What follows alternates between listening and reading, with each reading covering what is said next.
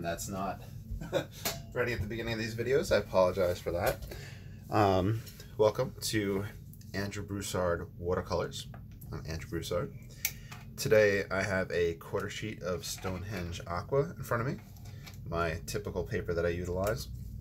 I use it because it's 100% cotton.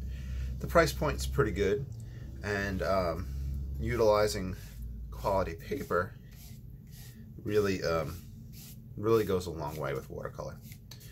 I'm not sponsored by them in any way, shape, or form. It's just where I've landed paper-wise, what works for me. Okay, so I pre-wet it in this fashion before I turn the video on. That was to just minimize the length of time of these videos. I just did a second coat of water just to kind of get everything out nice and neat. What that does is the paper absorbs the water, it stretches, and then I use the binder clips to help it sit flat. In front of me, I have they call it a butcher pan palette. I have what's called the Ranson palette on it. I have lemon yellow, light red oxide, alizarin crimson. I skip over this guy for this one. Burnt umber, burnt sienna, raw sienna. My old position for lemon yellow. I feel like I'm going to use lemon yellow a lot and it gets tainted very easily, so I moved it here. Ultramarine blue and Payne's gray. If I wind up using anything else, I'll let you know. I have a quick picture off of pexels.com. This is a royalty-free photo site, and it's just of a barn. We're going to use it loosely as a reference. We're not going to paint it directly from it. So with this is going to be more of a beginner tutorial. If there's anything that I don't address, if there's any questions that you have, please ask it down below. I film this in real time on Twitch, and then I upload it to YouTube. So you can ask me live whenever I do the live paintings, or like I said, on YouTube you can comment down below and I try to respond in a timely fashion.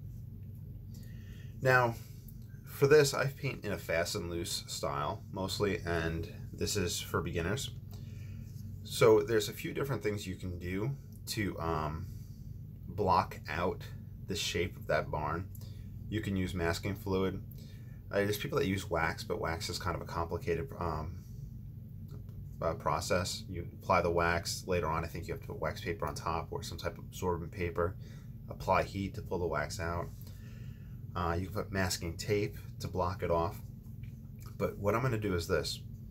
I'm going to take this raw sienna and I'm going to put it in the sky the way I would usually put a sky in. And I am going to put it in this fashion. So, raw sienna sky, and I'm going to loosely trace the outline of this barn. Now, compositionally, I didn't do much experimentation with this. This is just for us to kind of get like a technique down that might work for y'all. If you guys don't like this technique, of course there's other ones. If you want me to experiment with different ones, let me know. But I find that this falls the easiest into the whole fast and loose technique. So here's the side of the barn. Here's the bottom front of the barn. Here's the other side of the barn. Here's that slanted roof, slanted, slanted, slanted. So you kind of get the idea. You can play around with the size of it, adjust it. This one we're looking straight on, so we don't need to worry too much about perspective. These lines don't have to be perfect. Okay. So last night I did something like this from the same photo inspired by it. And what I did was I did it as what's called a vignette. Pronunciation of those terms, unfortunately, isn't my forte. And that's where the whole paper isn't covered completely. There's usually a bit of white of paper left in some corners. So it's just a kind of stylistic approach. This is mixing in ultramarine, just to go in the sky some. I'll just put it up in this corner.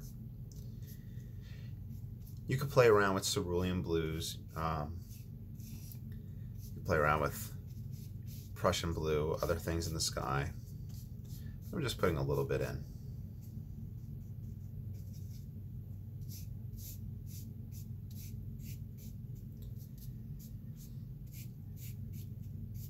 Okay. You can put in Payne's Gray for clouds, etc. Now, next, I'm going to look at this line. There's two things I can do. I could continue in this fashion, and then when I finally go in to paint the barn, I'd pretty much cover up over any extra edges. Or I could take a paper towel, hold it flat, and since it's wet right here, I can give myself crisp edges. Now this could potentially affect the wet and wet on the inside when we get to that part. It's affecting a little bit of my angle, so I'm just going to play it around that I want. Compositionally, it's kind of right in the middle, but that stuff we'll worry about for another day in another video. And I could just lift and clean up in this fashion. Just watch out if you have paint that you put down that is more of a staining paint. That's another day as well. So now I'm going to put the trees in around it. Yesterday I used ultramarine blue and lemon yellow. You get a green. The Ranson palette greens, the mixture of those two, you can get it from Payne's Gray and lemon yellow, or you can get it from ultramarine and lemon yellow, and you can get a variety of it. The green is a little, is it showing up on the camera? Let me check. Yes, it is. The green is a little weird for me. You can use a sap green. You can also change the green by adding a little bit of a red to it, by toning it down. So this is a little bit of burnt, or more than a little bit of burnt sienna.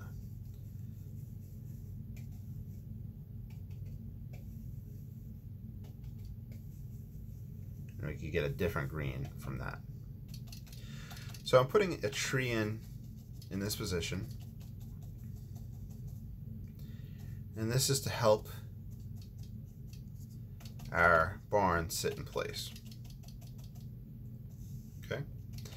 Now, in the photo reference, it does come down alongside. We do see this tree there. Now, what's important is this. In order to help a barn sit in place, here, let's say this is the bottom of my barn, you're going to see a little bit of land alongside it. If I look at the photo reference, front of the barn, a little bit of land alongside it, a little bit of land alongside it. That helps it sit in place. So I could crop this off as the background, and I could come in later on with a different color for the lawn. And I could help it sit in place on this side too. And put a little bit of that foliage action back here. You don't have to go overboard with it. Experiment with it. Have some, break up the symmetry. I don't want the exact same shape on either side. Leave some openings for the barn to touch the sky. You could even come up and not even have them connect completely. And just play around with it and have fun. I'm going to just put this in just to kind of show that front a little bit, just to help you guys see the shape of the barn taking place. I am going to grab some other colors and put it in. This is actually fun. Well, the whole thing's fun, but if you've been following my painting process, or if you look at my other videos, you'll often see that I paint pretty dark. This is to show you that those techniques that are used in all those videos, you could just switch your palette up and use different colors, and you could get something bright and cheery, or you could get something dark and moody using the same techniques. This is alizarin crimson. I put it fresh on the palette so that I can get nice concentrations of it, and I could feed some in the sky. This is more into this tree. I don't know why I'm getting my masses wrong. I'm trying to film it fast so that, like I said, it's not too long of a video, but I feel like the speed that I'm going at is having me stumble, so I apologize.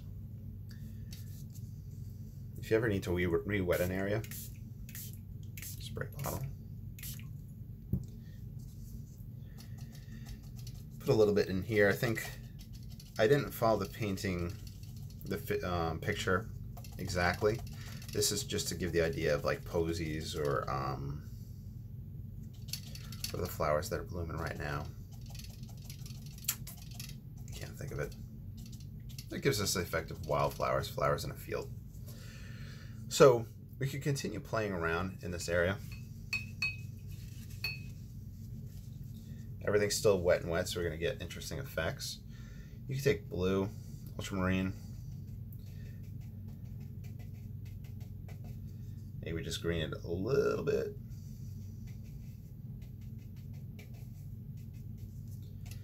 And you can feed that in. And down the line, you're going to start looking for darks and lights within it and playing in that fashion. But this is, like I said, more of a beginner tutorial. This is more for y'all having fun and building a foundation on how we could get the barn in shape, in place, using elements around it, how we could stay in the wet and wet phase, etc. Now let me put in my yard that I was talking about. So this is picking up a little bit of raw sienna. Don't worry if your colors aren't the exact same as mine. This is the grass leading back to that tree line. I'll cut it in front a little bit. Grass leading back to that tree line. Like I said, helping it sit in place.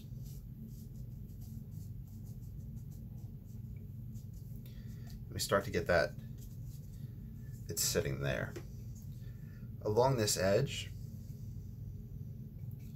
we could take a dark, maybe mix a darker green.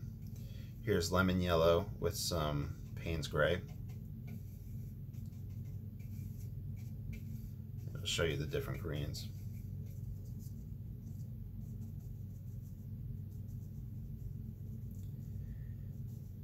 Bring it alongside as if we have a shadow being cast. We're not really focused too much on the direction of light with this one. It's more creating this image, but shadows will help it to start sitting in place. This is the most I've cleaned my brush within a painting. We could just grab some lemon yellow and just swipe in a little bit of texture.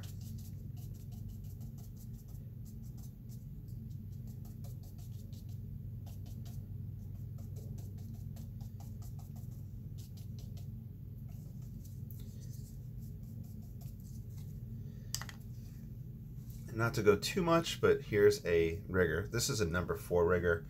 I've been using it just because it's been holding a lot more than my number 1 rigger, but it does sometimes I don't get my nice sharp calligraphy strokes. So this is burnt umber mixed with ultramarine, just to get a little dark, just to draw in a few trunks and give it branches in. But we'll stop playing around with this background in a moment.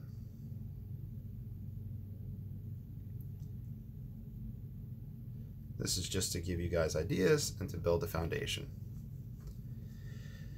Now, let's look at the barn itself. I had lifted some of these areas in order to kind of get that crisp edge. Not really necessary, but it was there to show you all that. Now what I'm going to do is I'm going to take burnt sienna and ultramarine. So this is a classic combination for a gray. We do have Payne's gray on the palette, but mixing these two allows us to go back and forth and change it between warm and cool.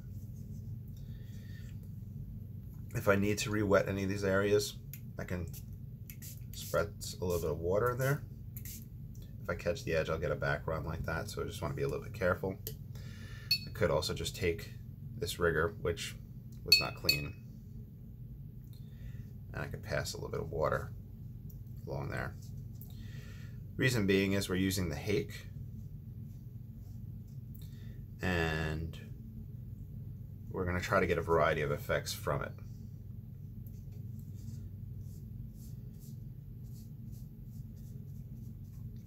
So the Hake, by its nature, has tons of I think it's goat hair. So there's tons of goat hair. In this case, they're all over the place, and it'll allow me to get these brush strokes. And these brush strokes I'm going to use as an illusion for the idea of the boards of wood.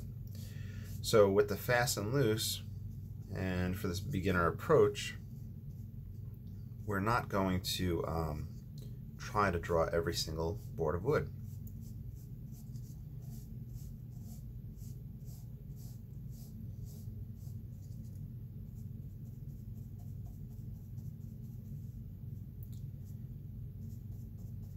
If you don't have a Hake, you can try it with a flat brush. I'm not sure how much you'll get with the flat brush, if you'll get that kind of lined texture with it. You could also take the rigger, draw in a few lines, and then spritz it with water, or spritz the air with water and then draw in a few lines, and that dispersion will give that illusion there. So I'm just cleaning up this edge here.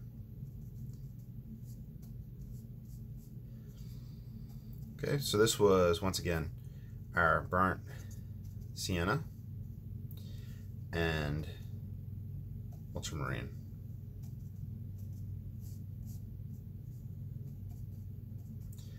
Now there's areas of the barn that are going to be darker, so I could try to mix a stronger concentration pigment-wise to get that dark. I personally have trouble with the mixture of these two to get that, and I'm not quite sure why that happens for me. But I can darken this mixture with the burnt umber if need be. I could also darken it with Payne's gray, but right now I'm just going to try to stay with those two colors. So we have this dark area where you'd probably pull in the tractor. You can see I'm not perfectly mixed on my Hake, but that does add an interesting effect to it. With the fast and loose and painting in this style, in order to, I don't want to use any words that might be derogatory towards artists, but in order to prevent it from being too, I don't know if we would say cartoonish, we want to have a variety of tones in there.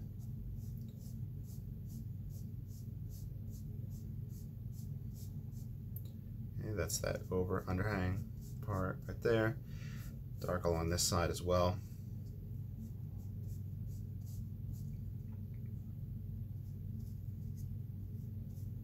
I'm just putting in the darks, blocking it in, letting it have that texture. I could selectively choose some areas if we do have the light coming from this direction, if that's where we chose, or if we're looking for something that has that, we could put that shadow from that ledge, that little gutter that comes over.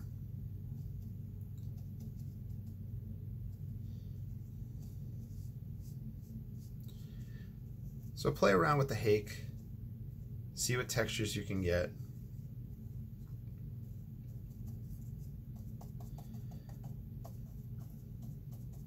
Play along down here.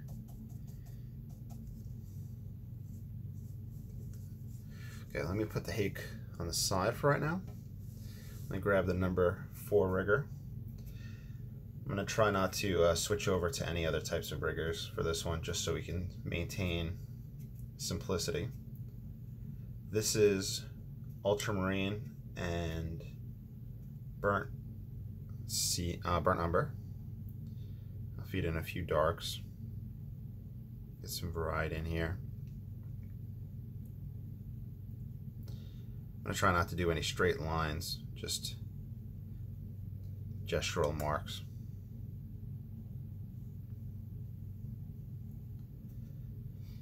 Oh, as always, feel free to paint along. I'd love to see your results. I have different social media linked down below for y'all to check out. Let's put in that barn door. It's a little off center.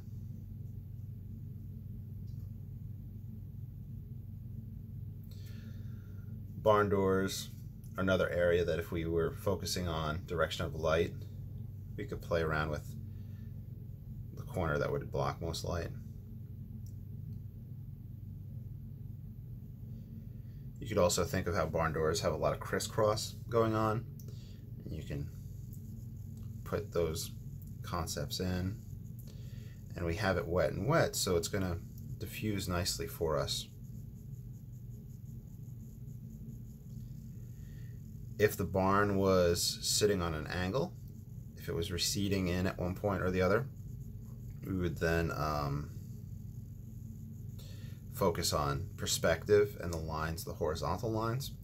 They would help us see it recede into the picture or come out of the picture.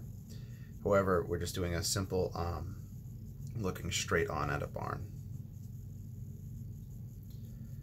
I'm going to take this color and I'm going to put a little bit of shadow here.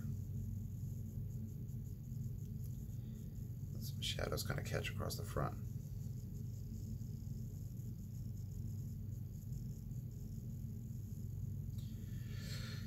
Now just remember, we haven't done any dry off whatsoever.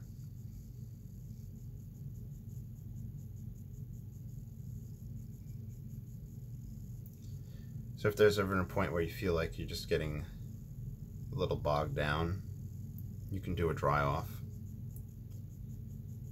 Or you could literally just walk away from it. If there's ever any time you're getting frustrated, just walk away and then come back later on. You can also just move to a different area. For instance, if I'm having trouble right here, I can just move back over here.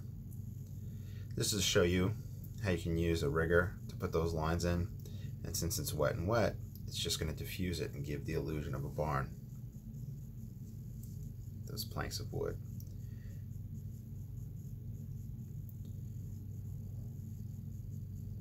Now that raw sienna glow, or the white glow that's also taking place, I think that'd be interesting if you were to do a church painting. It would give you that effect. You could take the side of the rigger for dry brushing into this. It's still wet and wet, but you can get some texture. I'm going to grab a little bit of Payne's Gray, just to put a few darks in.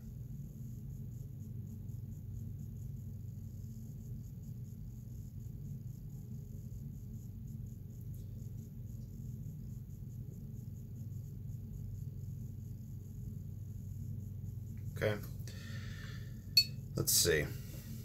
We're still relatively wet in some spots.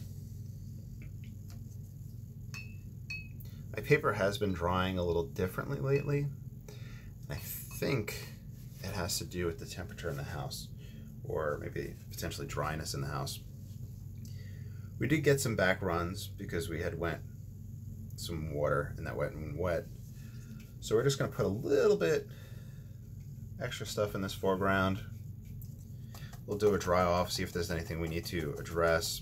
You can see how this area was still wet while this area wasn't. So we get an effect right there, which is something we usually try to avoid having happen. Now with the barn, you can put in different elements around it. You can put fences in. You can put people walking up to it, going to and from it. There's a lot of different things you can kind of add to it to make it your own. I think yesterday when I filmed this type of scene the first time, I had talked about how, this is just ultramarine, I talked about how you put a sign up front. You could hang up a little sign right here and put the name of the location. So if you're painting this for a friend or a family member or something like that, you can do that. I am going to get more green. This is the lemon yellow and the Payne's gray green. And I'm going to help it sit in place by having a little bit of overgrowth in front. You don't have to go overboard with it. You don't have to trace the whole bottom of it, but it just helps give the illusion to it being pushed back and sitting in place. Same thing with bushes along the side. And I could take that and try to clean up that edge. But you could really have fun with the colors.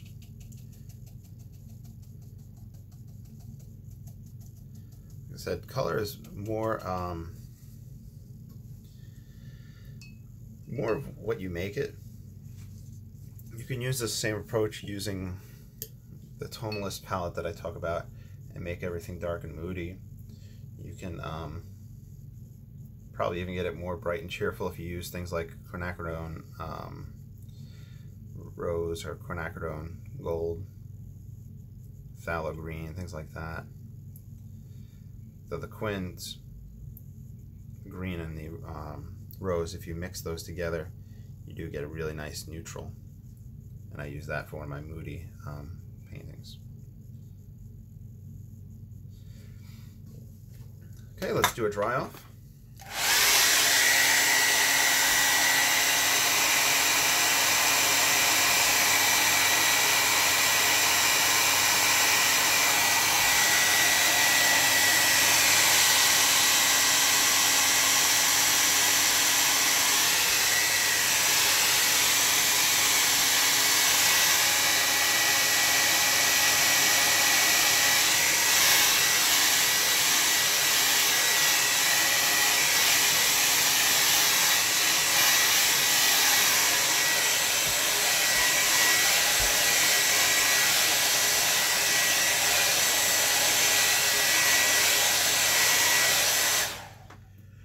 Alright, so at this point you can go back in and play with the textures in the trees. You can crisp things up, you could highlight, darken, add in other elements, and just have fun with it. But what I'm going to do, I talked about it on yesterday's one, and I mentioned it on this. We could put different post fences in. So I have the number 4. I'm just mixing it dark with the ultramarine and the burnt sienna. And this is a good place to play around with composition, directional guys, to change, you know, where the eye's looking and how it's moving around.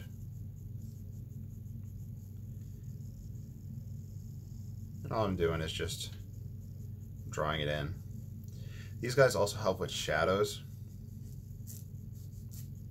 the direction of the sun. If you want to do things like that, they would cast their shadow in this direction. We could also put some fences up closer.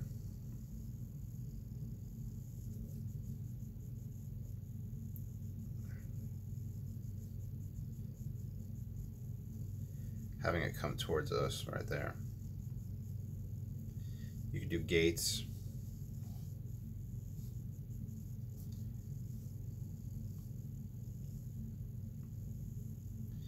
Put little dots on it if you want it to be a barbed wire fence. Make the lines thicker if you want it to be boards. Just, you know, play around, experiment.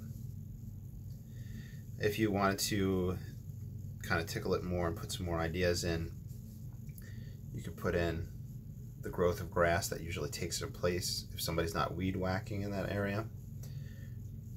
We could put a gate here, we could close things off.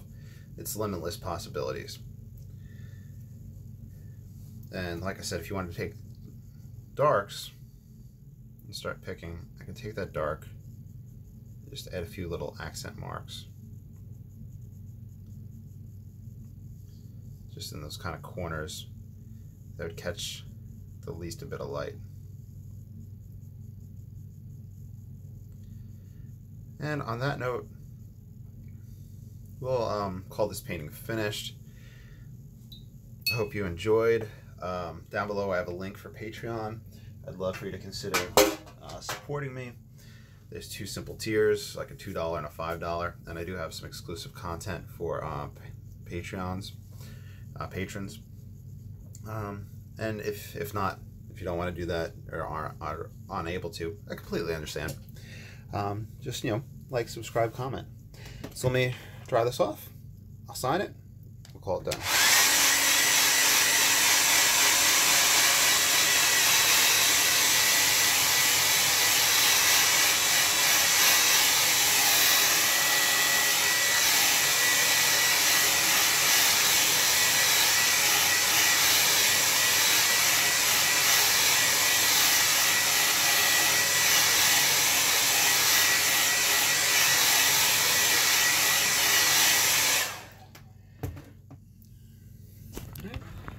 And there you have it.